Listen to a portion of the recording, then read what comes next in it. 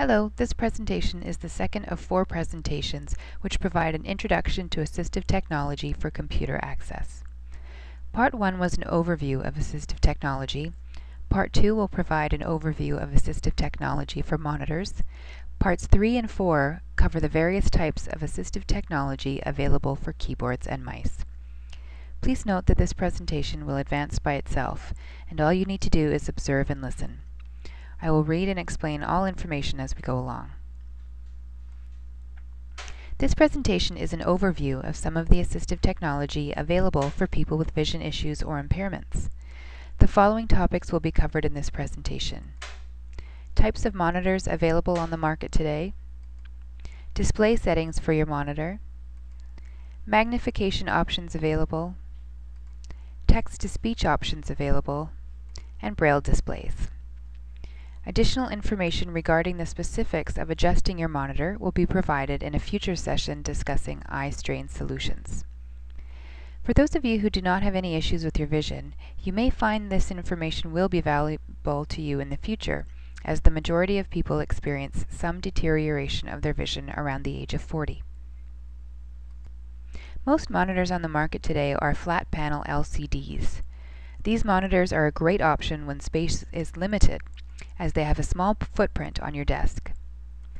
They also have a plastic coating which provides an anti-glare surface, which is preferred to the standard CRT monitors with a glass surface. One of the first options to consider when you require accommodations for a vision impairment is to select a larger monitor. Most monitors on the market today range between 19 inches and 24 inches. When determining the size of a monitor, it is measured diagonally. You may also consider a widescreen format for your monitor. These are very popular for playing wide format movies, but are also very useful for displaying more text across the screen, even in a larger font. Although they are more difficult to find in stores today, CRT monitors still provide excellent brightness and contrast settings. However, due to the glass surface of the monitor, glare can be a problem. Another excellent option to improve visibility using an LCD is to mount it on a monitor arm. This arm allows you to reposition the monitor with just one hand.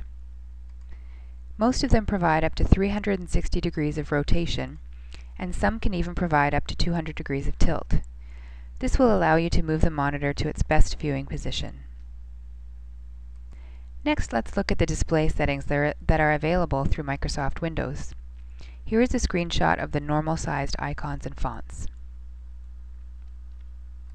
Through the display properties, which are built into Microsoft Windows, you can adjust the size of the icons and text on your screen.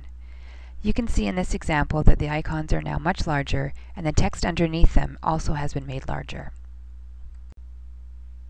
You can also adjust the display properties to give you a high contrast display. In this example, the background is black and the text is white. Optionally, you can have this reversed or even customized for your vision.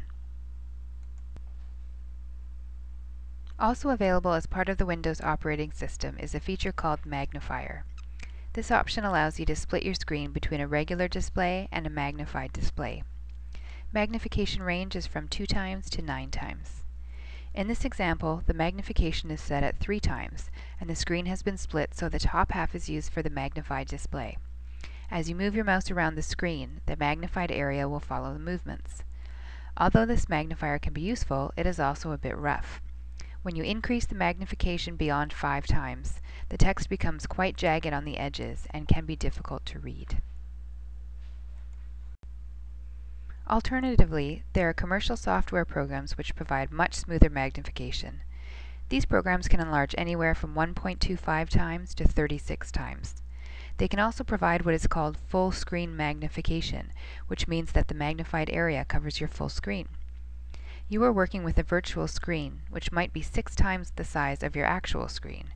When you move your mouse, you're actually just seeing a small part of the full screen magnified on your screen. It is possible to magnify elements on your screen so that an icon might take up your whole screen. Usually, if someone requires this level of magnification, it may be time to move to another source for output. It becomes very difficult to read text smoothly when you cannot see more than a couple of letters at a time.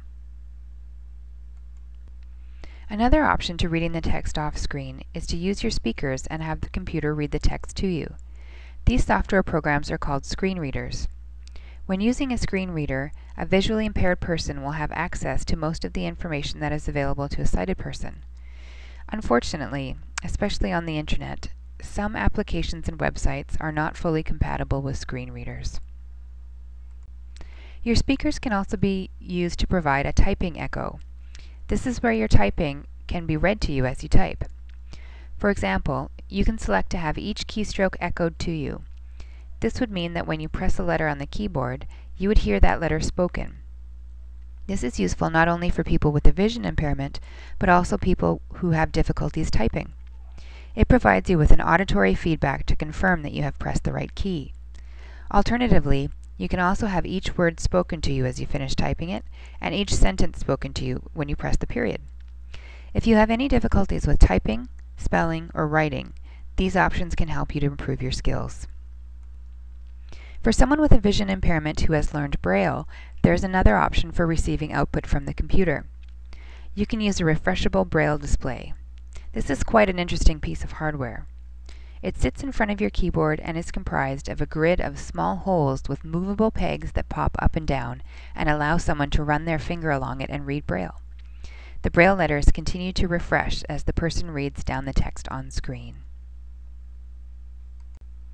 This concludes our overview of assistive technology for monitors.